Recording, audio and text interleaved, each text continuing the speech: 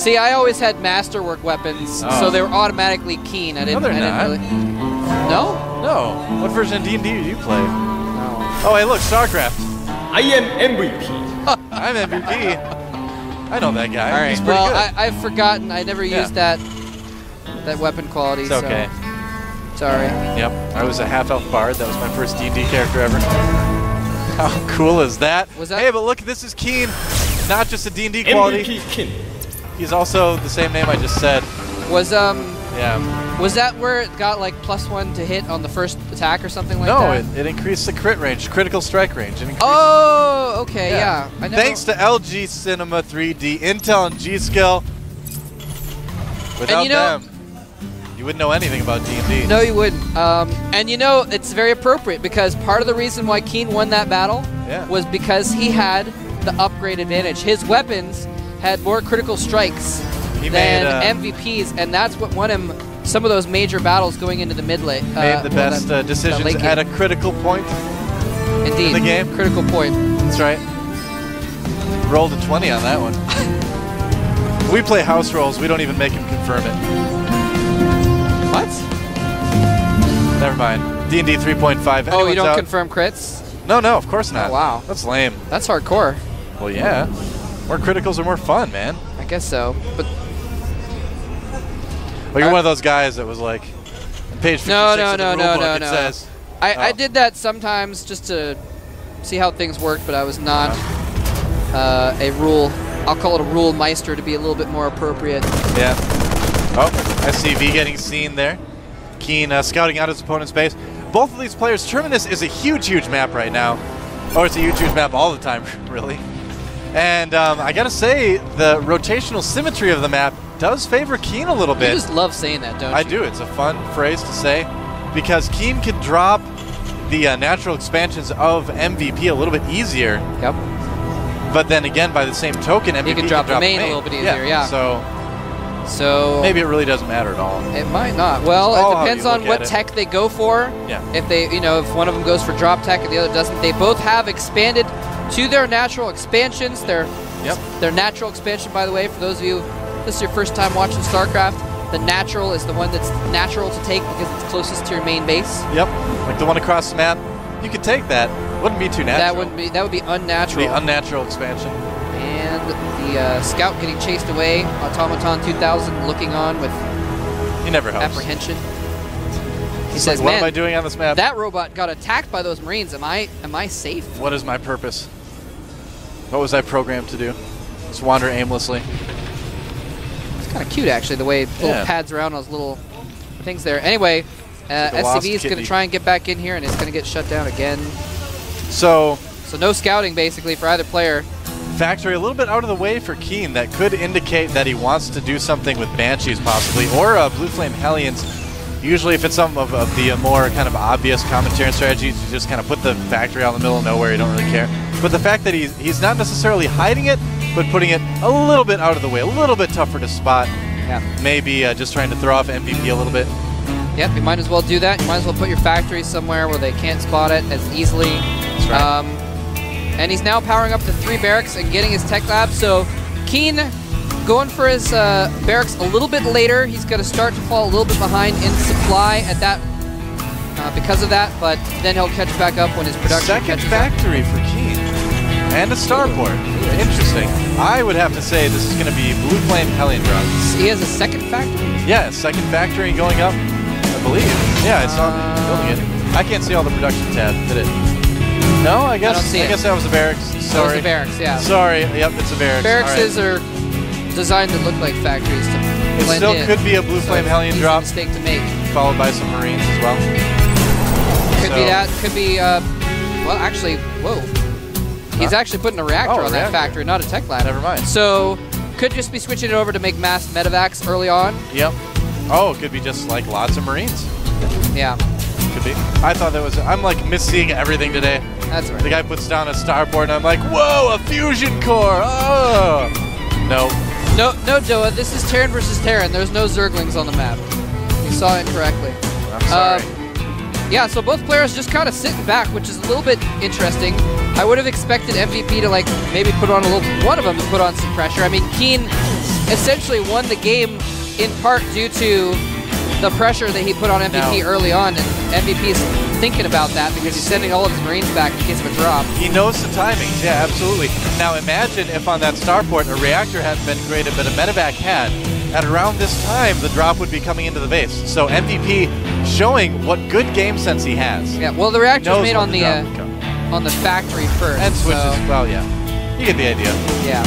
He could have, you're right, he could have gotten medevac out a little bit earlier if he wanted to. He is coming in with 2, though. He's going to be ready. And stim is almost complete. He might actually be able to, if he delays at all, he'll be able to stim in. Keen is going to wait a little bit for stim to I think Keen's going to wait for stim, yeah. Yep. It's a smart decision. Getting +1 weapons as well, but I think he's going to try to just do a drop. Oh, man, if MVP catches these medevacs, that is going to put him so far ahead. This is so... Here comes the medevacs right now. No, they're not. There they are. MVP's waiting. Is he going to see it in time? He sees submarines. He needs to pull back. No!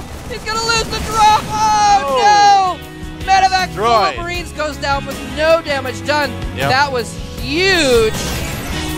That was very big. Whoa. And you know what? MVP has not seen on his vision. He has not. Okay, now he just scanned. Prove me wrong, but he had not seen a single building of Keen. It was pure star sense that led him to put his Marines back there. Seriously, he's just like, okay, I know at this timing, on this map, in these positions, chances are pretty good I'm going to be dropped. Move the Marines there, and he was right. So good. Yep, and he's going to get a medevac out to heal up those Marines that he stimmed, which is going to be good. Since and putting up a sensor tower as well. So now he's not even going to need to worry about keeping Marines up there. They can go wherever they want. They can go on vacation. They can go bowl, maybe. They can go bowl? Is that what you said? Yeah, bowling. Dude, I need to go bowling. I haven't gone bowling in a long time. Me too. Are there bowling? There's got to be bowling. There's one right near the studio, actually. Really? Just down the street. We should go bowling. Yeah, like if you go up to that main street the other way and go like a couple blocks down, it's right there. All right. It's very strange. It has like 6 lanes each on 4 different basements. Whoa. Like you go down below this building and there's like 4 different basements which each have 6 lanes. Crazy. They're like, we don't have enough room for a bowling alley, so we'll just put one underneath this office building. Yeah, why not? It'd be cool if they had like glass floors, you can see people bowling above you. That'd be awesome. That would be pretty sweet, actually. Yeah. But anyway, we got MVP pushing out, rather, into the middle of the map, trying to take position, spreading his Marines, and then pulling them back again.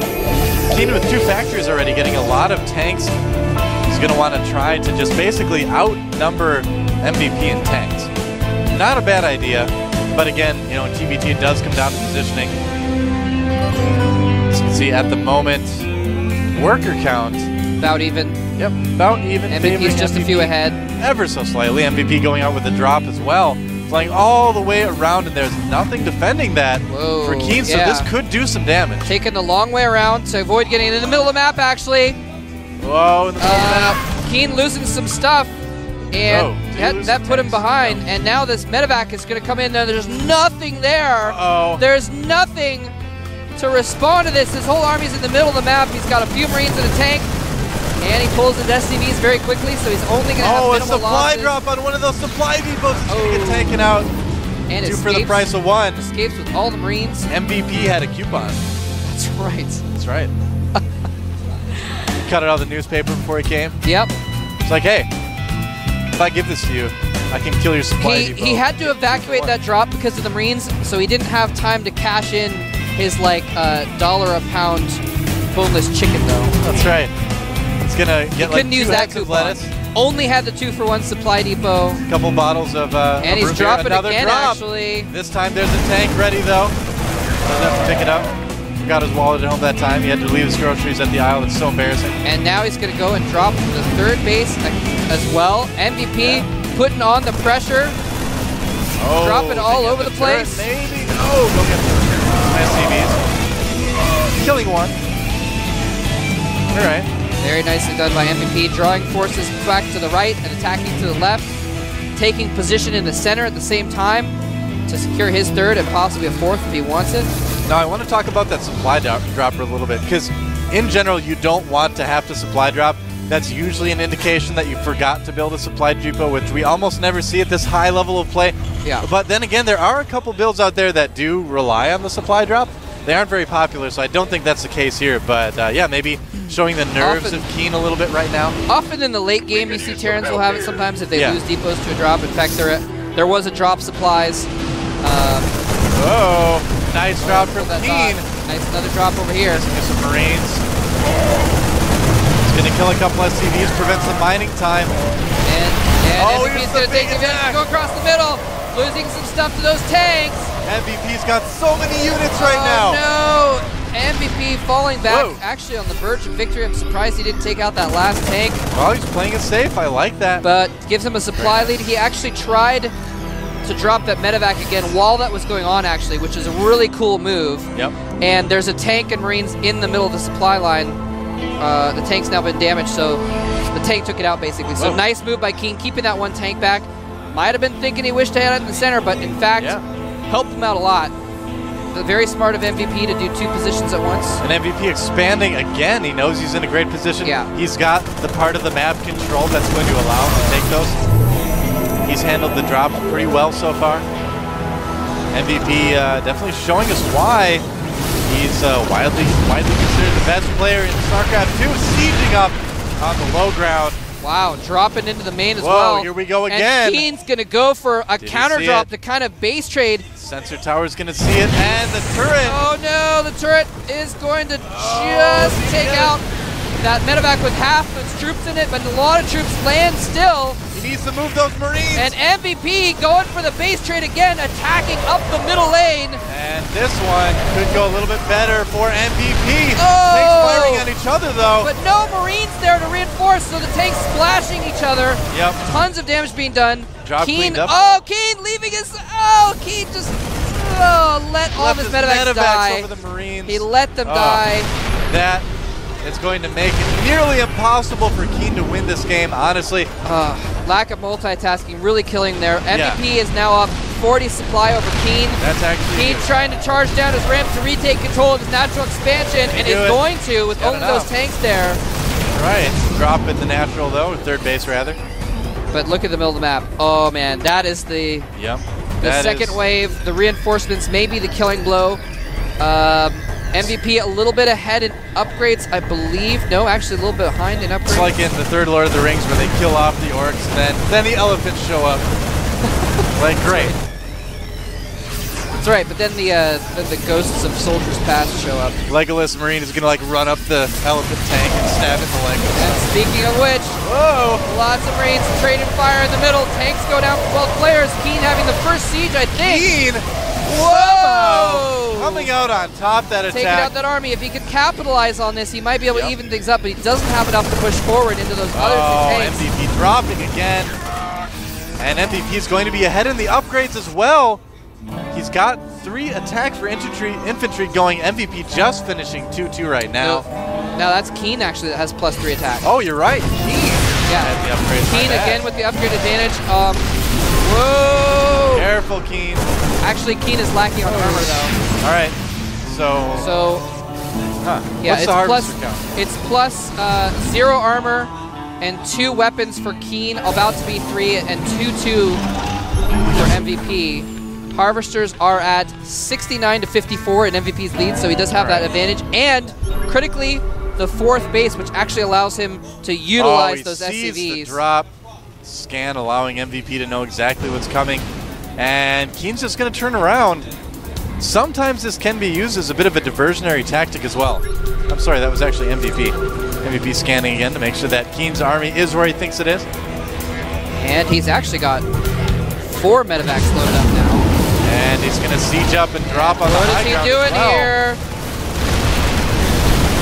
Suddenly, he's going to try and go around the side and hit that army from the side. He needs to stim and go in and try and pick off those tanks. He's going to drop on top of the tanks as well. Not enough Marines to pick off the medevacs. And all of MVP's tanks going down. Keen's still at a supply disadvantage, but actually losing some stuff in the main at the same time. Yeah, a lot actually. All right, Keen going for the counterattack too. Decides to push it. And MVP has an army ready.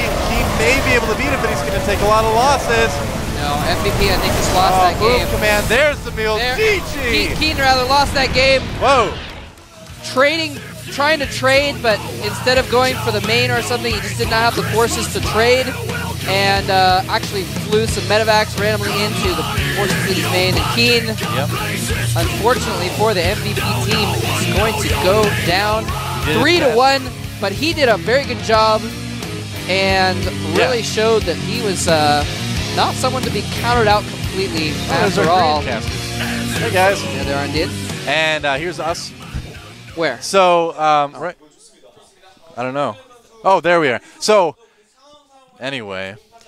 So, an exciting series. Yeah. MVP, and eventually, you know, the favorites taking it. There was a couple times when I wasn't sure, but the favorites, Bomber and MVP, taking their matches successfully. They are going to meet in the finals on Friday. That is going to be amazing. That is going to be the highest, possibly the highest level Terran versus Terran matchup this season. I'm including Code S in that. Yeah. Nada versus Top was pretty sweet, but I think Bomber versus MVP is going to be off the chain. I think both of the Terran players in the Code A finals are better. I think they're better than Nada on Top. It's true. That's going to be so sick. Yeah. Let's take a look at today's match results, though. Of course, we had Bomber 3-1 against Slayers Ryung. Lucky Sox coming into play in a big way today at the GSL, and MVP taking down, or I'm MVP rather, taking down MVP Keen 3-1 as well. Both of the underdogs taking one game at least, so they were not completely shut out. They have that for their pride at least. And remember, tomorrow, the rest of the Code S round of 8, Don't or forget. part of it, it's going to be... It's going to be Killer versus Inca. Yes, Killer versus Inca and Nesty versus Any Pro. Those are going to be some games. Sweet matches, actually. Those are going to be really good. Very, very, very high-level players all around there. That's going to be so much fun. I'm going to be here. I'm going to be here watching, more than likely. We're both going to be here. And, wow, it's good stuff. Yeah, absolutely. So, wow. Thanks for coming, guys. Thanks for watching. It was a pretty awesome day of TVT. You know, a lot of people kind of complain a little bit about TVT, but it's one of those matchups where it's got the most possibilities of different things you could see. You know, despite the prevalence of Marine Tank, we saw a lot of different openings today from each player. We saw a lot of different ideas and strategy. Some ghost sniping. Yeah, we saw some ghost sniping. We saw some nukes. Saw some battle cruisers. We did see a nuke. And I really think in Code A this season it's been great because I feel like the best players made it all the way through. It has been such an awesome season, and the finals are just going to be the delicious, delicious chocolate cream cheese icing on the cake. Making me hungry, man. I like chocolate cream cheese icing. We're going to have to stop and get a donut or something on the way home. Yeah, donuts are definitely in order on the way back. See, we have these hungry casting days where between every break, somehow Moltrap and I keep talking about food. We keep talking about eating donuts or zerglings or... Zerglings, like man. Roasted zergling legs. Put a little bit of barbecue sauce on there. Teriyaki legs. With some buttered SCV on the side. That's right. Anyway, thanks again to Intel G-Skill. Very, very awesome. And Coca-Cola, Razer, our other lesser-known sponsors. And, yeah. Indeed. And, you know, I saw them part of the reason why, I mean, Bomber actually, both MVP and Bomber, both of them don't just want to win the finals because then they can pick their group first. They are actually also both training for the Super Tournament. In fact, that's kind of what Bomber doesn't even care about Code S. He wants to get enough points to get into the Super Tournament now, which is going to be happening. I'm not exactly sure when in the next tournament, I guess, is going to be the big one. Going to function sort of similar to the Open tournaments. So both players are not just going to be playing the finals to get that early pick, but they're also going to be, you know, trying to posture for the Super Tournament as well. It's all about pride. Who's going to be the fearsome lion and who's going to be the gazelle running for its life through the Serengeti? Who is going to be the gazelle indeed? Gazelle would be delicious right now. Very important. Have you ever eaten gazelle? No. Have you eaten lion? I have not eaten lion. I've eaten pig's feet now, though, now that I've been in Korea. We've had some Korean barbecue with pig's feet. Squid balls. Which are actually balls of squid. I haven't eaten squid balls yet. It's not what you think. Personally. All right. Anyway, I do want to give one last congratulations to Ryung and Keen. Both of them coming into basically a huge uphill battle. They did a great job. I'm sorry. A huge uphill battle, both of them underdogs, and both of them coming in here probably lacking some confidence, playing against two of the better Terrans in the world, and still managing to show some great games, to take a game off of Titans, and to really go toe-to-toe with some champions. So definitely proven to me at the very least that they deserve to be in the top 8 here, deserve to be going to the up-and-down matches, and definitely having a shot at getting into Code S, depending on what their groups are. Those underdogs will not be able to pick their groups, but they still have a chance. MVP and Bomber are going to be playing in the finals on Friday. Do not miss it, guys. Tell all your friends. Tell your grandmother. Tell everyone you know to come out for those finals. It's going to be awesome. Tell your husband. Tell your wife. Bye, they turned off the lights on us.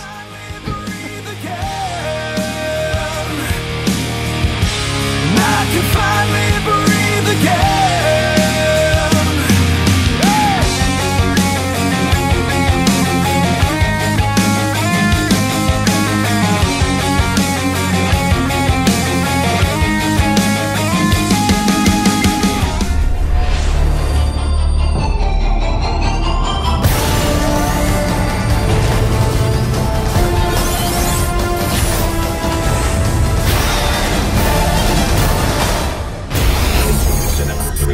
GSM.